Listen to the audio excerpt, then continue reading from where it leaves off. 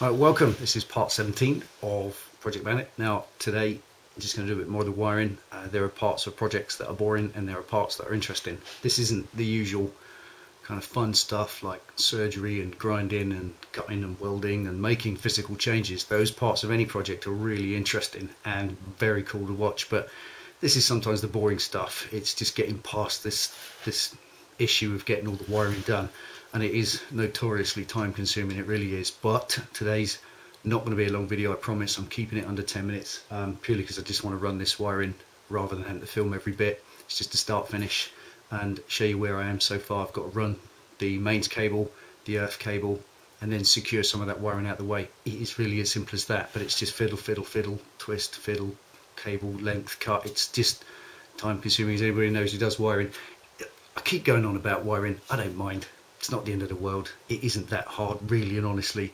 It's just boring. It really is. But it's got to be done. Once I can get past that, I can get all the lights working on the back end, choose what lights are going to happen, what lights I'm going to use, then I can get it all wired in and start on the most interesting bit of all to come. But there we are. Stick around, stay tuned. See if I can make some progress today.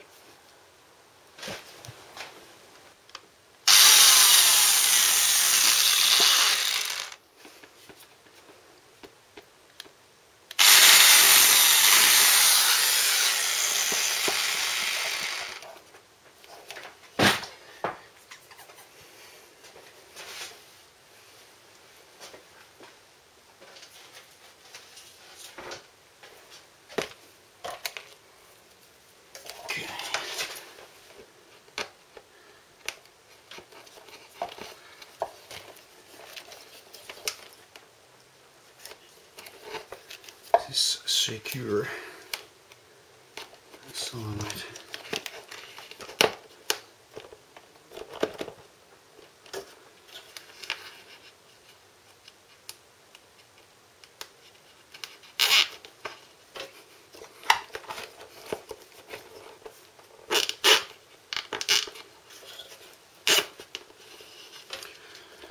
What would we do without zip ties, eh?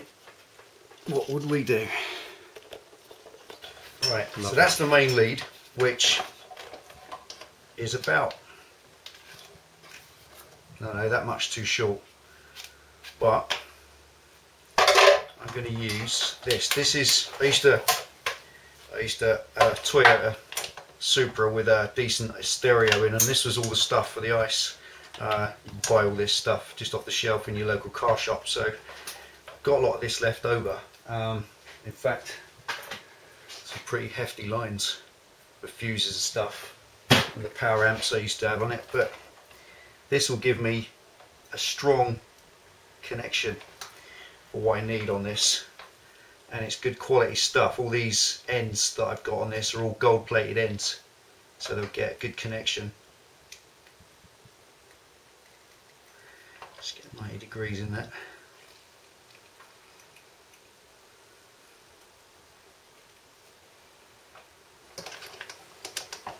And that will give me a beefy old mains lead.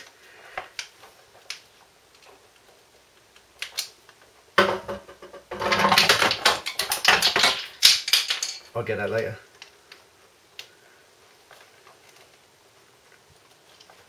Right, there we are. And that gives me loads of leadage. So, just got to route it some way that looks half decent. Slide it under there.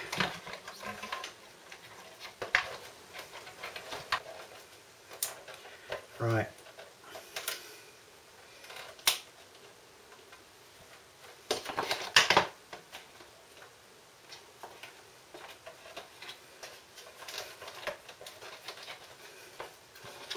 Okay, that's that run. And then just a load of slack there, which I'll cut. I'm going to actually drill a hole in the box, feed it through a grommet, and then run it when I've got the battery in. All right, into there.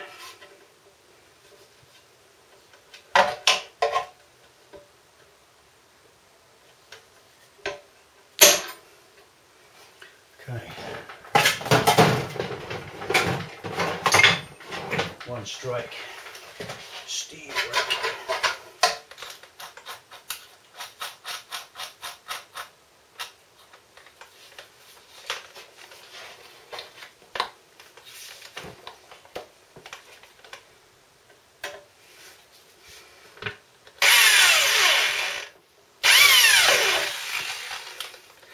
Little pilot, got the size hole.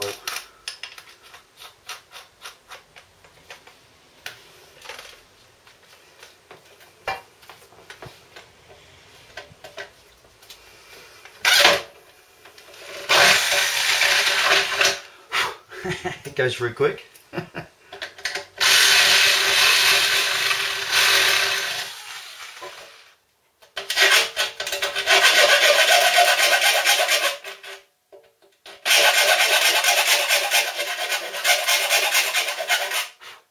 Teeth on it. A bit more.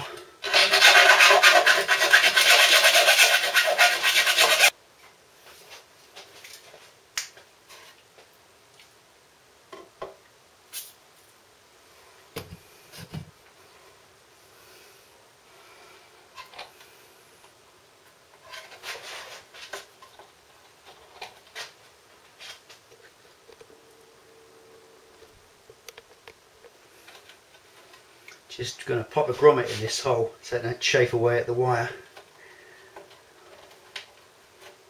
Very cool to cut your main lead, isn't it?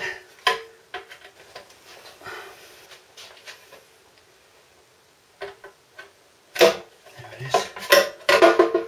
There. Probably can't see that very well. The lead goes through there nicely.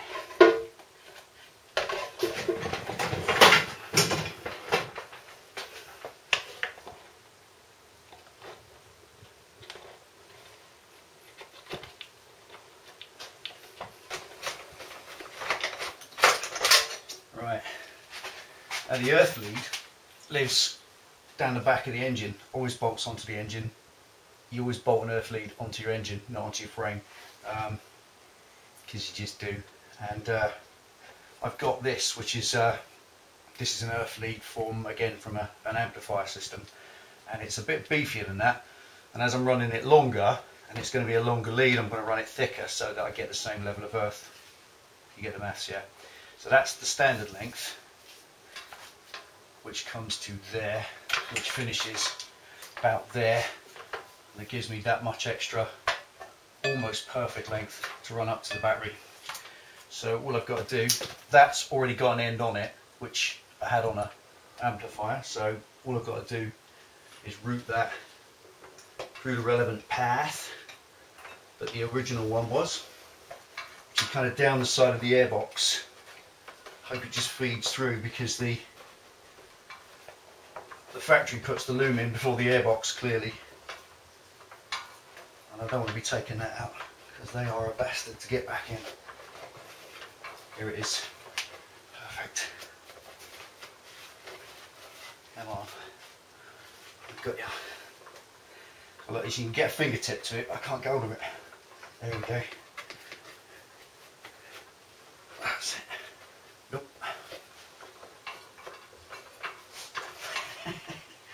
Come on, you bastard, come on. That's it. Right.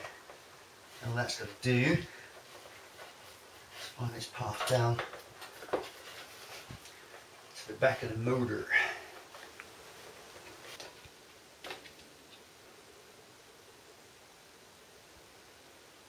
Okay. This little earth wire comes out the loom, and it just joined the earth terminal there. So obviously it's not long enough, so I've got to extend that with some extra cable. You can buy lengths of cable from your car shop, so it's quite safe. Things.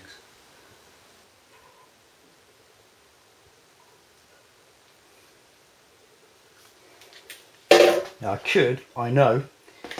could solder this and then heat shrink it and make a lovely job, but I haven't got any heat shrink or any flux, So it'll just be what it is. What it is. Just going to tape it to the loom, just to the back light wiring to keep it tidy.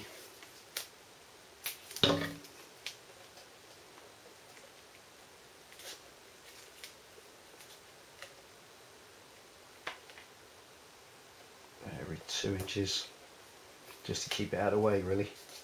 It's only a little earth lead and it goes towards the front of the bike from the battery terminal, so it could be an earth to the ignition or something, or the lights. I doubt it, but it's going to go, I'd imagine it's just a basic earth, it's only thin. Don't know, ain't got wiring diagram.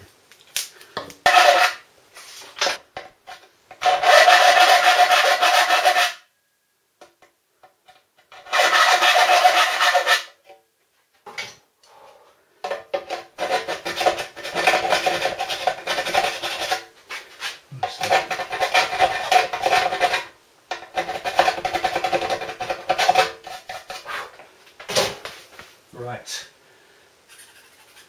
WD, ease into grommet.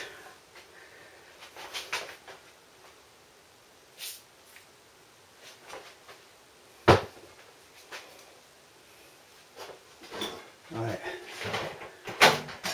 Obviously, you know, if you're going to run any wiring at all, anywhere through metal, through sheet metal, then you just need to pop a rubber grommet in, one of them, through which the wiring can pass and it won't chafe.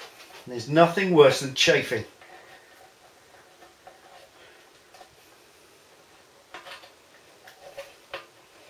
Just feed them in. Sides. Done. Perfect fit. Right.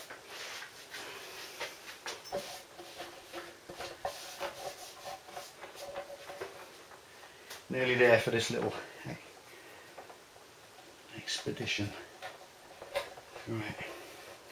Now, as this earth wire was connected, it was where are we? It was spliced in with the battery terminal, so I'll push that through there too. I'll take its place next to it. And there we are. Right, just some clipping up and we are done for the minute. Alright, so there we are. That is about as tidy down there as that's going to get, or needs to be. It's all clipped up and out of the way. That's as neat as I think it needs to be. I've put that piece of armoured cable there, I think, just to run that so it doesn't chafe on anything, or so that there's a good insulation from this live to any of these power leads, and then just run it up in through a grommet, same as the other side there. Oops, same as that other side. And then I've got, quite simply, earth leads that side, power lead that side. I haven't got, I've got the ends, I've got a couple of those gold plated ends to go on, but I'm going to wait till the battery's in, then I'm going to finally route them so that they're within an inch of slack, which is perfect. So a real neat job, so they'll just stay there for now. The rear wiring, all this is clipped away now, looking a bit better than it did, and that rear wiring is a bit to be done with that. Obviously I've got number plate light there, rear light, harness and indicators, which, so all the wiring's there. All I've got to do, I've got some indicators, some rather amazing ones, and they're going to go in here. I've got a little bit welded tab on for that, which won't be a problem, and the rear light, still deciding. But there we are, a bit more of the boredom that is wiring. There we are. You know what, I came in the garage this morning, I didn't even intend to film this. I just thought, oh, just get a little bit more done so that when I start the next video it'll look much better. But then you start filming and then you get carried away. Now that's been 3 hours nearly 3 hours. It's just never ending, but it's good because it's progressive. Every little step forward is a step closer to the big finishing panel that goes over the top of it all. And obviously it's all an exercise in learning, because I've done a bit of wiring over the past, but I'm not brilliant at it, and I know with the joints and stuff I could solder them and then I could heat shrink them so they look fantastic, but they're not going to get seen, and it is a rat and survival bike.